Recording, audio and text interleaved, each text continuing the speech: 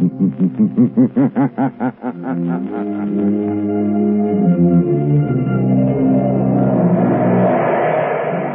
Coal presents The Shadow, the man of mystery who strikes terror in the very souls of sharpsters, lawbreakers, and criminals.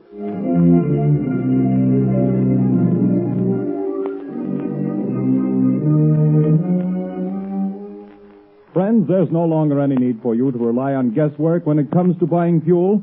Now you can get the best fuel for home use, and know it at a glance, too.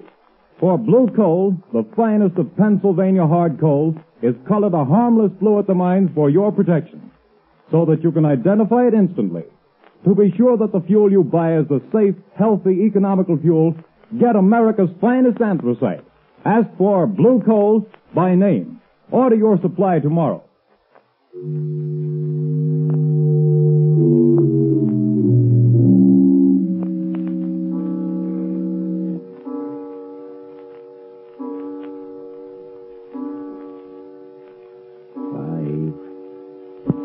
Arthur, don't, 7, please. 8, 9. This is the hour, my dear. I can't stand it, I tell you. Always at 9 o'clock it comes.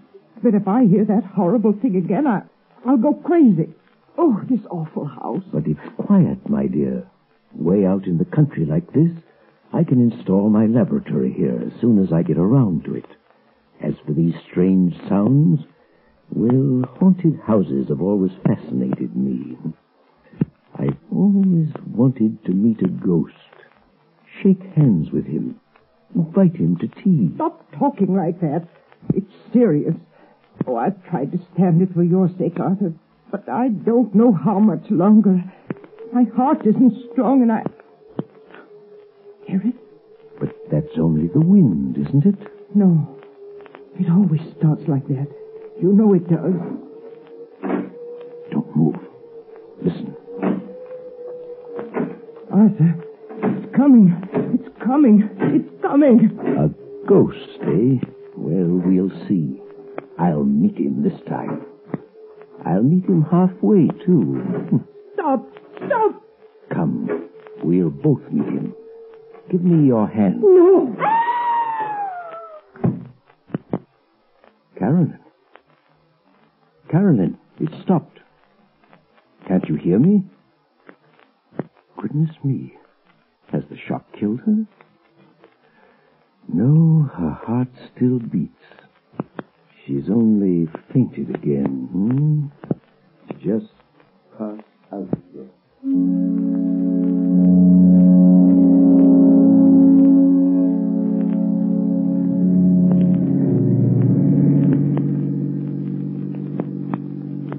Turn the next corner, Lamont. It's that big house set on the hill. May I ask, Margot, the reason for this late call on Carolyn Sneed? Well, I'd like to know what's the matter with the poor woman.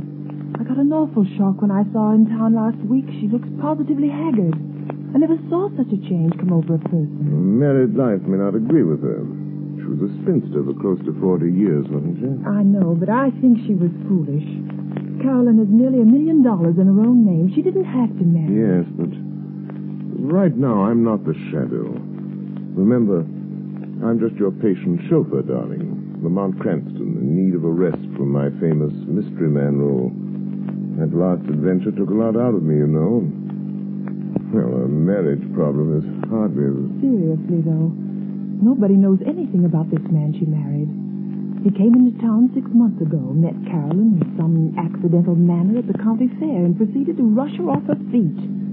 I've met him only once, but I don't like his looks. Something sinister, I gather. Hence the shadow idea. Well, who is he anyway? Professor Arthur Sneed, I believe he calls himself.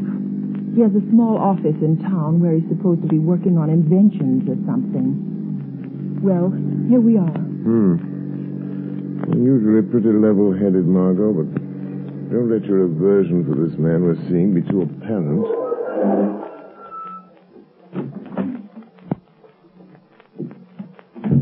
Dreary place, isn't it? I don't see any bell. I guess you're supposed to use the knocker. Here he comes. Oh, it's you, Miss Lane. Yes. Good evening, Professor Sneed. I hope we aren't too late. Too late? Too late for what? Why, I phoned Carolyn that we'd drop in just to say hello. Well, she didn't tell me. Carolyn isn't feeling well at the moment. I'm sorry. Good night. Oh, but please, I only want to see her for a moment. That is, unless it's something really serious. Well, it isn't as serious as she pretends to think it is, but, well, come in. Thank you. This is my friend Lamont Cranston. Come in. I'm very happy to see Mr. Cranston. I've heard a lot about him. How do you do? You say Carolyn is ill? She didn't mention it when I came on suddenly. She's been in a nervous condition lately, but it's mostly imaginary. I made her go to bed. Well, would it be all right if I saw her? I suppose so. Go on up if you like. Well, thanks. I'll only be a few minutes, Lamont. What seems to be the trouble with your wife, Professor Sneed? Oh, she's run down, I guess. Frightfully nervous. She has some absurd notion that this place is, well, haunted. Haunted? It's only the wind, of course, and the creaking of an old house. Ghosts. She keeps talking about ghosts. And I can't persuade her that there are no such things. Of course, old houses have a habit of getting themselves haunted, Professor.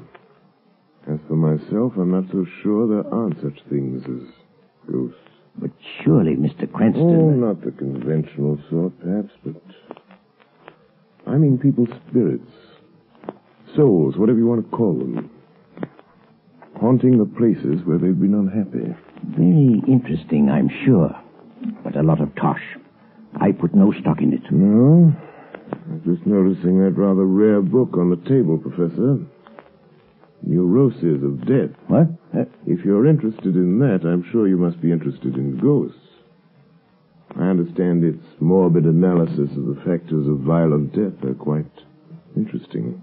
What do you know about it? Oh, I read all sorts of things, Professor. Professor Sneed. Oh, yes, Miss Lane? Carolyn wants her sedative. Oh, yes. I'll go up and give it to her. Did you find her comfortable, Miss Lane? Well, I think Carolyn is seriously ill. Yes, but more nerves than anything. Excuse me just a moment, won't you?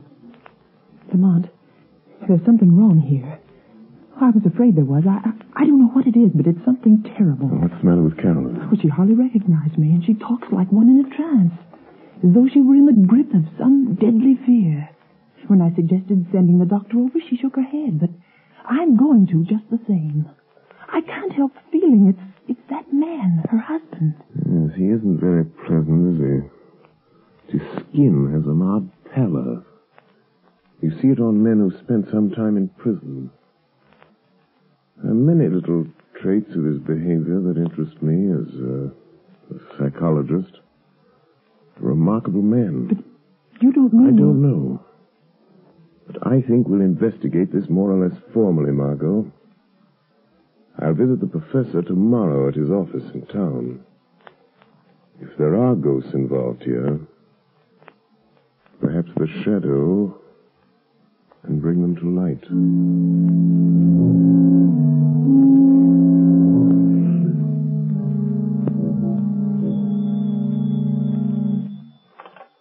Hello?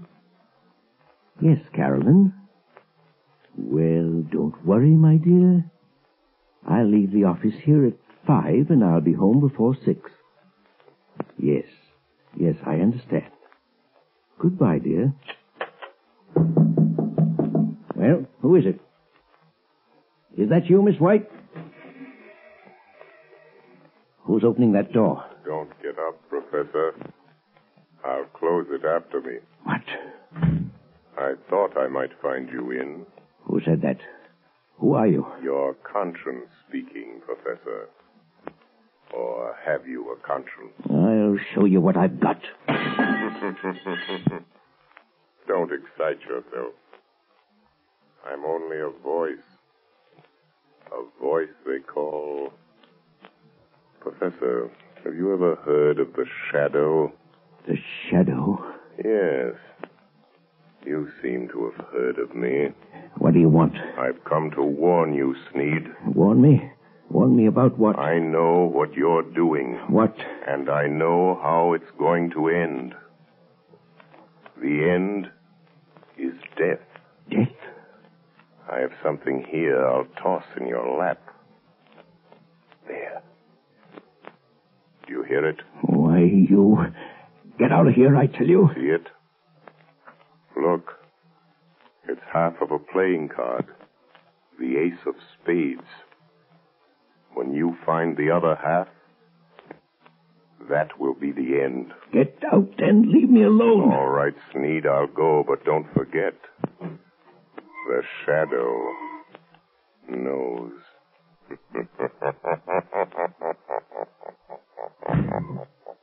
Trying to frighten me with his tricks.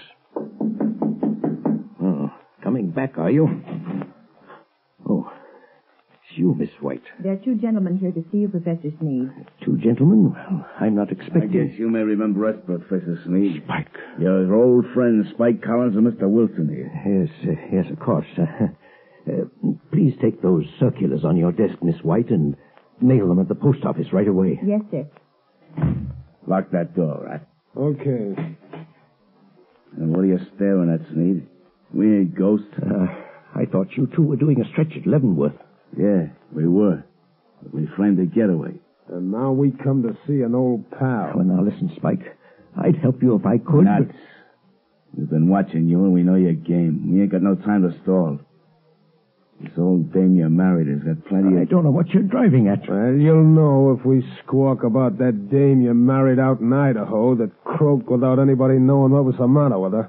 Cards on the table, Sneed. Has this one signed our money over to you? Yes. She fixed her will in my favor. Well, what are you doing to get it? Well, she has a weak heart, and... I know. Playing ghost and scaring her to death, eh? Well, that's too slow, Sneed. I got a better scheme. We break into the house, stage a burglary, see? In a scuffle, the old dame gets shot, dead. It's quick. No, you can't do that. No, you'll see.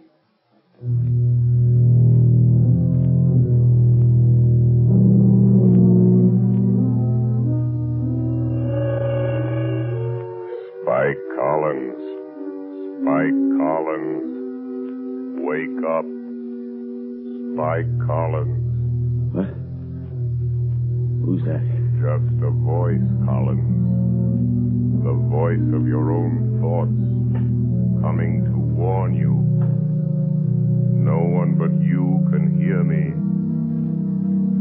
Your friend's need is going to double-cross you tonight. Sneed is going to double-cross you. It's your move. Be there to prevent him. Be there in time. 6 o'clock. Be there.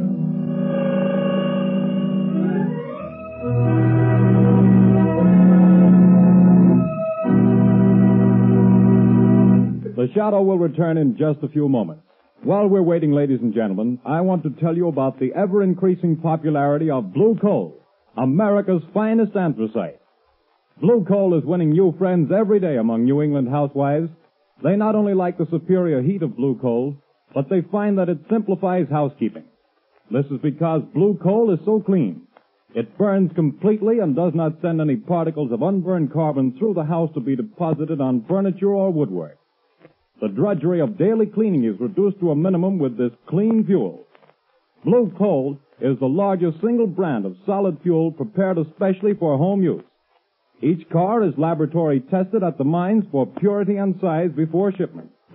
Blue Coal is Pennsylvania's finest anthracite. So that you can personally identify this excellent fuel, it is actually colored blue at the mines. Order it by name. You will find the name of your nearest Blue Coal dealer listed in the Where to Buy It section of your classified telephone directory under the name Blue Coal.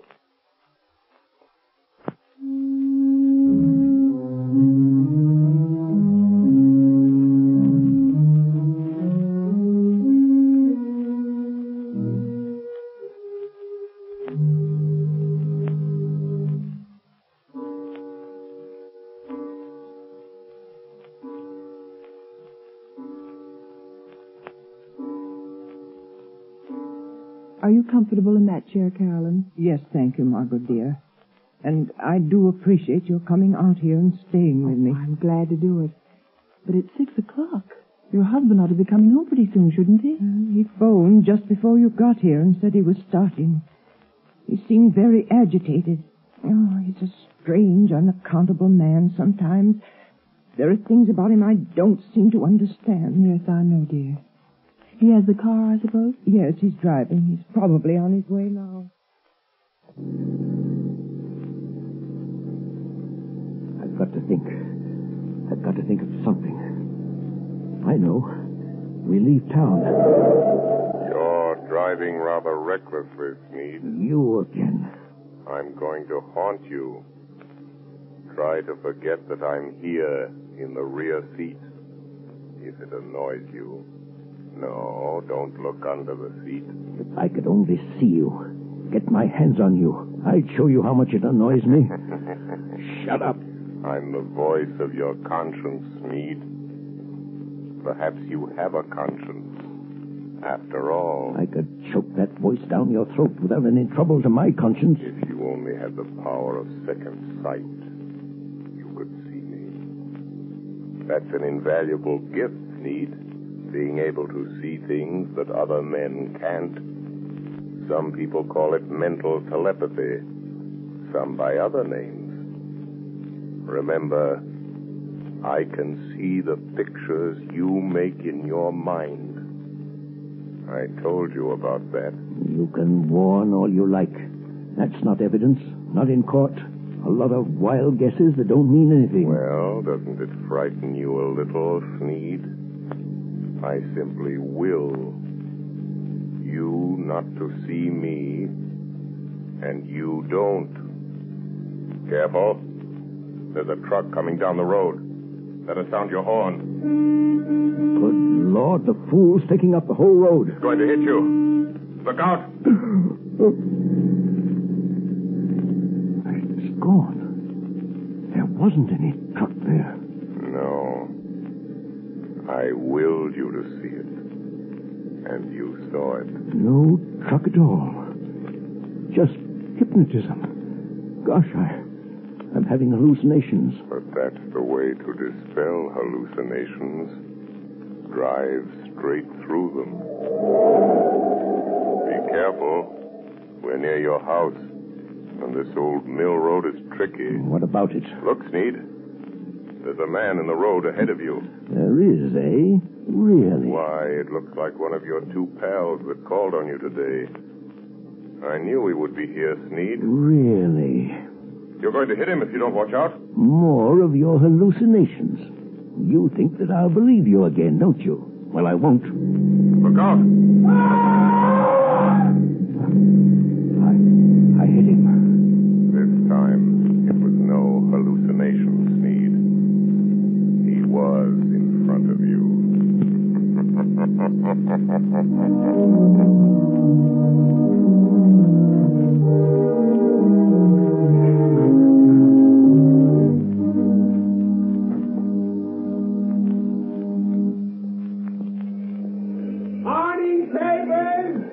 Morning papers! It's convict Spike Cullen found dead last night on the old mill road. Spike Cullen, wanted by the police, found dead. Here, son. I'll take one. Hey, Asher. What's it all about, Lamont? Found dead on Old Mill Road. But that's out for the Sneed's place. Yes, I believe it is. Notorious criminal struck by automobile and killed. He was certainly struck by an automobile. I wonder if Sneed knew anything about it. He acted very strange when he got home last night. Strange? What way? Well, he was pale and shaky, and he hardly seemed to know I was there. He told Carolyn that he'd had a message from out of town, and they'd have to pack and leave. Oh, did he say when? Well, they thought they could get their trunks and things ready by this afternoon sometime. You're not going to let Carolyn go with him, Lamont? Not if I can help it. Let's see. A little after 9. I imagine Commissioner Weston is rather startled by the morning's news. I think I'll have a word with Commissioner Weston.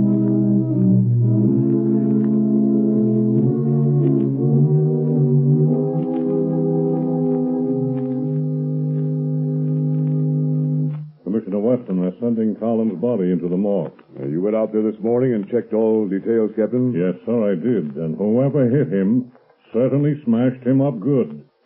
His face was all out of shape and couldn't recognize him. But we found these in his pocket. Now, let's see. A letter from his girl out west, looks like. Insurance policy. Library card of Leavenworth Penitentiary. And this ring, sir, that Collins always wore, with the figure 8 on it. Oh, yes. Well, it's a good job done, whoever did it. Tag that stuff and file it. Yes, sir. Let me know when the wagon gets here. Yes, sir. Police Department, Commissioner Weston speaking. Good morning, Commissioner. This is your good friend, the Shadow. Oh, yeah? Well, what the blazes do you want? To be of a little assistance, as usual. Yes, I see. I'm getting tired of this rigmarole, though heaven knows things happen when you phone. And what's the assistance today? Why didn't you investigate the ghost that haunts Sneed House, Commissioner, on the Old Mill Road? Well, you missed up on that one, Mr. Shadow. I don't put much stock in ghosts, but we went out there and checked up, searched the house. There's no evidence. No? Go again today, Commissioner. And this time, I think you'll get your evidence.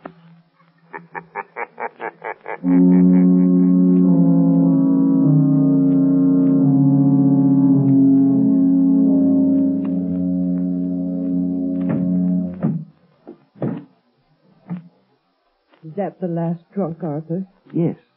The expressman won't be here until 4. Another hour yet. Why don't you go up and lie down a while, Caroline, Yes, I will. I'll try to sleep a little now that it's daylight. You told the milkman we wanted to pay him. He's coming back before we leave. Good. Well, that must be him now at the back door. Get back. Get back. What's the matter, Sneed? Think you're seeing a ghost? Stop. Don't come near me. Nuts. Snap out of it, will you? This is me, Spike Collins. You? Alive? It wasn't me you hit with your car last night on that back road. Well, I guess you wish it had been, huh? Who was it then? It was Rat Wilson. Fool got half pickled trying to get up his nerve for the job. Staggered out on the road before I could stop him, and wham! It was all over. Wilson, eh? So there was my chance, see? Him and me about the same size, his face and hands all smashed flat. I put my stuff in his pockets, my ring and what was left of his finger. There I was, dead. And all that time you was giving me the double cross. And maybe I am a ghost, but I can still deal with you, Sneed. Who is it, Arthur? Just a minute, Carolyn. Now listen, Spike.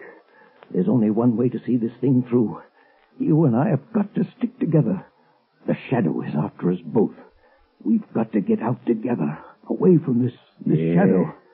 Don't kid me anymore about the Shadow. You see this cat? I'm here on business and I'm going through with it. Put the old lady out of her misery. Good Lord. What's the matter? There. On the table. Nothing but a torn playing card. The ace of spades, or half of it. You've got to stop it, Spike. You've got to stop. Arthur, what's the matter? Who's this man? Carolyn, this is a friend of mine. Friend? Sure, a friend. But I don't understand. The pistol, Yeah, that's my way of doing business, lady. Your husband does it different. He's been scaring you to death, ain't he? Making you think the place was haunted. You know how he always does it? Stop it, Spike. He used to be an electrician, see? He rigs up a sort of electric sound box with a remote control switch. He usually puts the switch over here by the door. Yeah, here it is. What's it all about, Arthur? The ace of spades. The end. Death. When he turns the switch, you hear the ghost dance. All you have to do is turn this knob. That's the way it works, lady. But I hear it. Arthur, I hear it. Turn that thing off, you idiot. What? I haven't turned it on. You haven't. Then what's making those sounds? I am. What's that? It's him. He's come. A shadow. I am coming up these cellar stairs. I will enter and stand beside you. Where is he? Stand back or I'll shoot. When I enter, I will touch one of you on the shoulder. Stop him. Stop him. And that one will die. Open over there. What's that It's the cops. Come here, Speed. It's a plant. You called in the cops. No, don't shoot, Spike. The jig is up. You can have the bullet I was going to give your wife, you double-crossing skunk. Oh, you killed him. Come on, here we are. Go through that side room, boys. Okay. Stick him up. Got him. I got him. Now stand still around. Break your arm. Now, hand over that gat. All right. I'm through. You win. Spike Collins. Spike Collins? Why, I thought he was... He's a fool. I thought you... Say, what is this? Who was that guy that got killed over here last night? Come clean, Collins. Whoever it was, I didn't do it. Who's that? Where are you? Don't be alarmed. I am here behind you, in the shadow. Oh. So you're here, Shadow, eh? Maybe you know who got killed here last night. The man killed last night, Commissioner, is a ghost. Oh, yeah? There are now 2 ghosts in this little adventure. Mr. Collins will probably make the 3rd. You really should believe in ghosts now, Commissioner. And in shadows.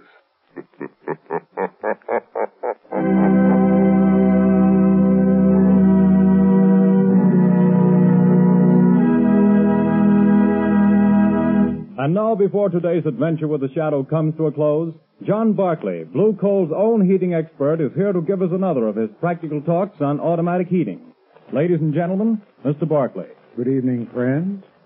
In former Sunday night talks of mine, I've shown you the importance of having the temperature of the home properly controlled with a Blue Coal automatic heat regulator. That is, in terms of health and convenience.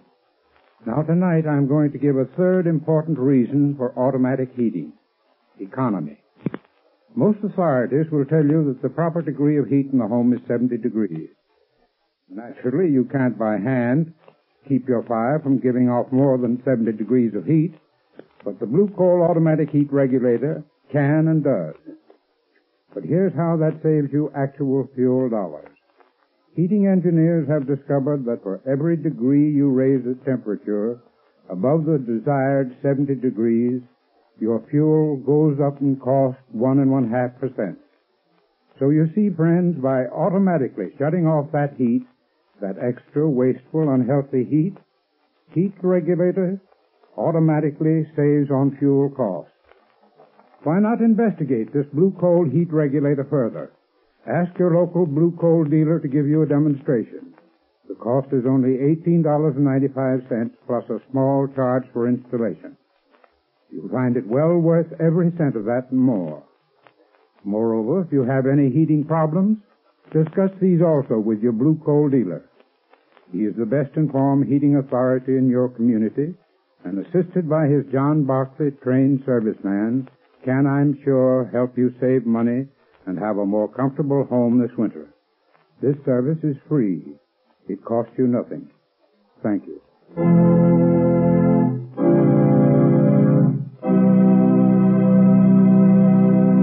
The Shadow adventure you have just heard is copyrighted by the Shadow magazine. The characters in this story are entirely fictitious. Any similarity to persons living or dead is purely coincidental.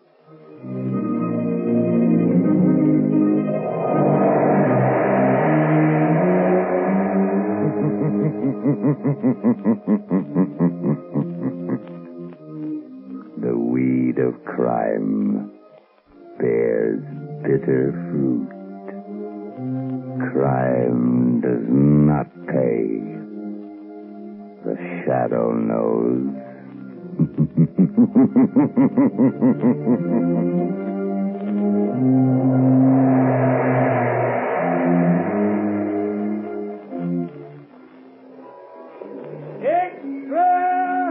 Extra! Hear all about it! Next week, same time, same station. The Shadow's latest adventure. Extra! Extra!